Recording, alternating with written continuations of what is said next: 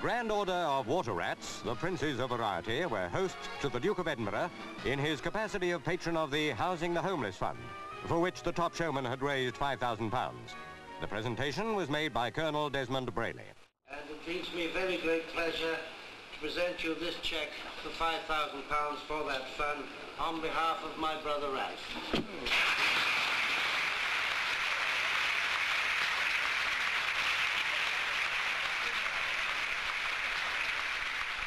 At the top table, to stop speakers if necessary, were the traffic lights. First of all, thank you very much indeed for your very kind welcome. I'm not sure whether this is included. And also for your invitation to have lunch with you today. And if you feel like asking me again, I think I'll probably, you know, there's inflation these days and one thing and another. So don't think you're going to get me for 5,000. I've got the light, sir. Yeah. I'll switch that on.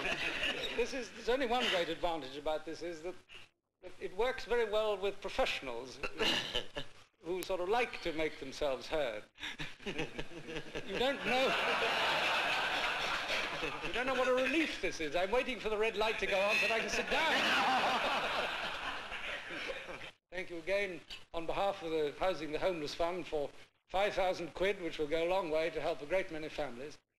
And I hope you will, in spite of all the difficulties, go on making a tremendous success of your career so that you can contribute a bit more. The next item in classic verse was read by Clarkson Rose.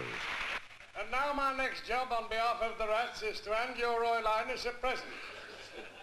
It's a gold fountain pen which you hope you will use whenever necessity calls, for writing your letters or when you feel like it, for writing rude words on the wall.